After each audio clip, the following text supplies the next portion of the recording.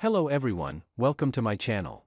My name is Ari, and today we're going to have some more stories about our toxic life. But before we start, it would be so much appreciated if you would subscribe to my channel, like the video, if you enjoy it, and maybe leave a comment down below. These simple clicks would mean a lot to the future of this channel and really reward the effort that I put in every day. And now without further ado, let's go. Today's first story. In this story, OP met their ex-girlfriend, and they were deeply in love, planning to move in together. However, the ex-girlfriend's ex, Ethan, started working at her company, causing problems in their relationship. She went on a work trip, stopped communicating, and eventually admitted to having an affair with Ethan. They broke up, and she got back together with Ethan and later married him. He struggled with trust issues but eventually moved on.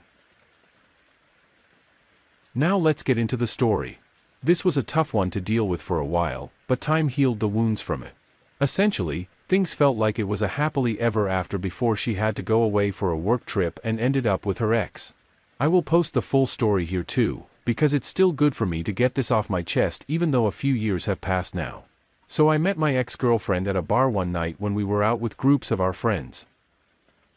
She and I hit it right off and exchanged numbers. Before long, we were texting regularly, and became an item not long after that. I had dated a fair bit before her, but we really clicked. I actually had that feeling of the one for the first time ever. We had a ton in common, got along famously, had similar goals in life, and just really enjoyed each other's company. She had dated a fair bit before me too. When we got to the talks of exes, there was one that kept coming up. Let's call him Ethan. She talked about how she thought he was the one, but he was addict to her, left her a couple of times, and wasn't very well liked by her family or friends. I could tell she had an infatuation with him, as she had mentioned moving on, but he would always weasel his way back in. She assured me, though, that he was gone for good and that she had long blocked him everywhere. That gave me a sigh of relief, but deep down I just had a feeling. Fast forward 9 months. Things were going real well and we were looking at getting our first apartment together. We were zeroing in on a couple of places and were getting ready to make offers. I already had my own place and she was still with her parents but was practically living at my place at that point. We just wanted to get more space in a place that was truly ours. One day she came home from work and said the craziest thing happened. Remember my ex, Ethan? He got hired in the sales department of my company. My stomach dropped when I heard that she worked in the operations department of her company and I knew that they worked closely with sales for projects. She had started working there a few months prior and I would like to think it was completely by chance, but you never know. I asked her if this would be a problem. She said no, she would be avoiding him, but also felt that time had passed and that they could be professional together. I did not have a good feeling about it, but she assured me it would be no issue and that if there was, she would look to move. That was when things started to change. At first, it was small things. She wouldn't want to meet for lunch as often. I used to hear from her throughout the day and then it became an odd text here and there during the work days, but outside of work, everything was fine. We were still getting along. I didn't notice her more preoccupied with her phone. I never checked it or anything like that, and she was still coming and going at regular times. She just kept saying it was getting busy at work when I pressed about her not engaging as much during the day. Fair point. Then the big one came. She came home and told me that the company was flying her team alongside sales and marketing to their head office for a few days for specialized systems training. I asked if everyone on all teams were going and she said yes. Subconsciously, I knew right then that it was over. I was trying to play it cool, but inside I knew something might happen there. I still gave her the benefit of the doubt, but told her I was concerned about them being away together. She assured me nothing would come of it and that she had barely spoken with him. It would be fine. On the day of the trip, I drove her to the airport. It wasn't a long flight, but she texted me when she landed and we had a Skype call from her hotel room. She said she was going to dinner and for some drinks with the team later and that she would talk again before her days started. That was the last time I spoke with her for the entire trip. She texted me when she got to the restaurant. Then it was radio silence for 3 whole days. I texted her asking how it was going. Nothing. I tried calling and got her voicemail. I just said I wanted to see how it was going. Nothing. She texted me once after 2 days that she was fine and just swamped. That she was tired when she finished up and would call me before she left. She didn't. On the day of her return home, I texted her saying that if she wanted me to pick her up from the airport, she needed to let me know, otherwise, I wouldn't be there. I was so pissed at that point. I get things come up and you get busy, but I just felt like something was going on deep down. I never heard from her. I finally texted her that I was going to be at my place and that it would be nice to see her when she got back. I tried to keep calm but just knew that something was up. A few hours went by and then all of a sudden the door opened. She came in and started saying how much she missed me. I asked her how she got back from the airport. She said a friend drove me here. I asked if it was Ethan and she said maybe. At that point, I was enraged but still kept calm with her. I told her I thought something happened between them while she was gone and I wanted to know the truth. Right then. She kind of stared off blankly and then started crying. She said yes, it did. She said at first it was good intentions and she had no plans to see him, but that they got talking when the team was at the bar, and then one thing led to another and she was back in his hotel room with him. She then said they pretty much had sex the entire time they were at the company head office, which is why I never heard from her. She tried to defend herself, saying that he was her one that got away and this provided her some closure. None of that made any sense to me. She then told me she got it out of her system and that it would not happen again. I told her that she was still working with the guy, so there was no way it was over. I told her it was over for us, though, and she had 24 hours to get her shit out of my place. She begged and pleaded to stay, but I wouldn't have it. She eventually left and within a month was officially dating her ex again. No surprise there. They actually seemed to make it work and got married not long after. Too good for them. Happy ending, I suppose. It messed with me for a long time and I had a hard time trusting people again. Eventually, I moved on too, and it was all for the best.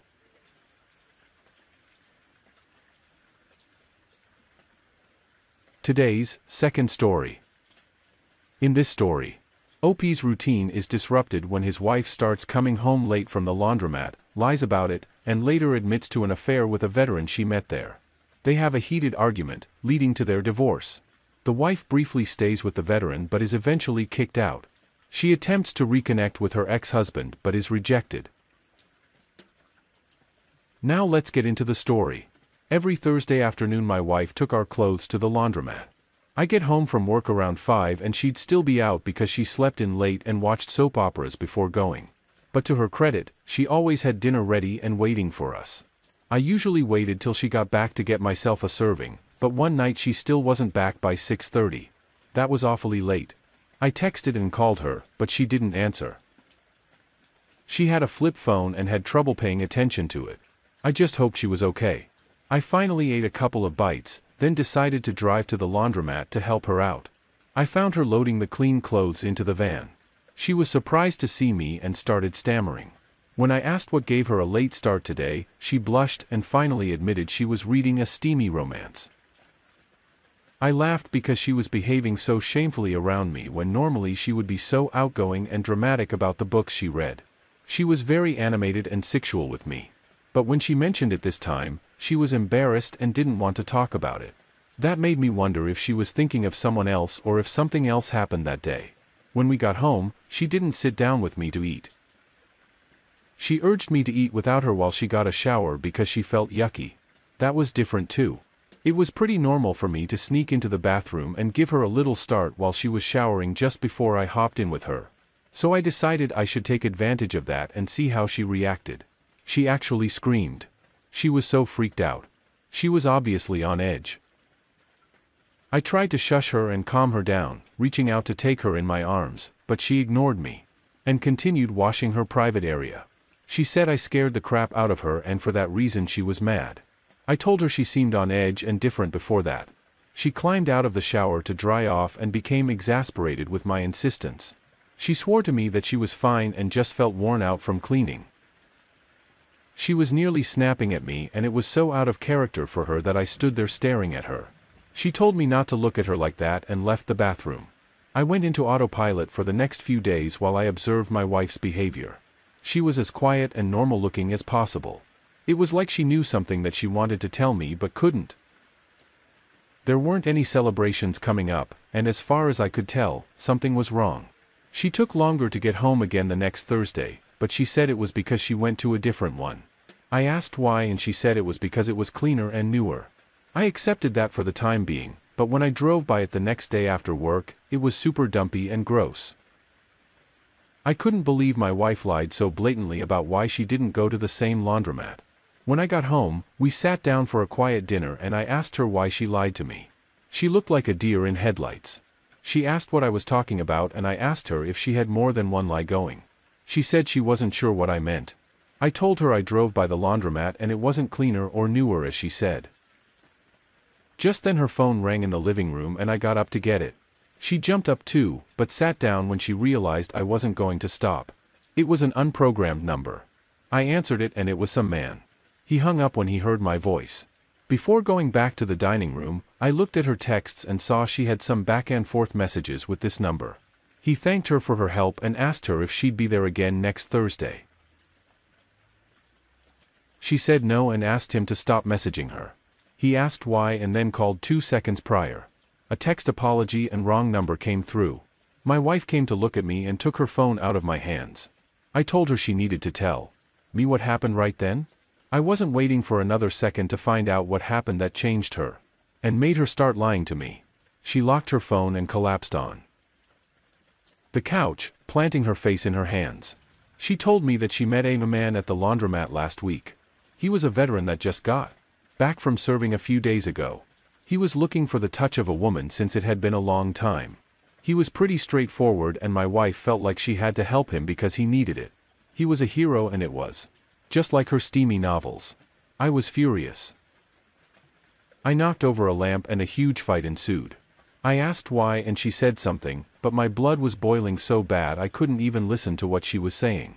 The neighbors actually knocked on our front door in the middle of it and when they saw my face, they were scared. They asked if we needed any help. Because they heard the commotion and I told them we were just addressing my wife's infidelity, but it would be fine once she left. She said she wasn't leaving until the courts told her she had to leave the house. The neighbors left quickly to let us continue our discussion. I ended up leaving because she was a stubborn cow. I rented a hotel room for a while, stayed with my cousin, then with a friend, all until the divorce was final and she was ordered to leave before it was official. My wife ignored me while living in her house and probably having the veteran over. After she was ordered to leave, she called me. I didn't answer, so she texted me, calling me a few names and asking me why I had to be like this and other nonsense. She was just bitter because she thought she was going to win. When I rejoined the dating game, word spread that we divorced because of her infidelity. Her family caught wind of it and asked me where she was living now. I didn't know, so it was a while before people found out she was staying with the veteran in his tiny, dark apartment. She went off the grid for a while, even from her family, and stayed with him until he kicked her out. He let his relative move in, and he told her brothers come first over a woman as the reason for kicking her out. Basically, he got some overdue woman fun until he was done playing house and moved on with his life. My ex tried reconnecting with me, then feeling ashamed for being so willing to share herself with him when she had a wonderful marriage with me. I told her I was over it and she wasn't my responsibility anymore.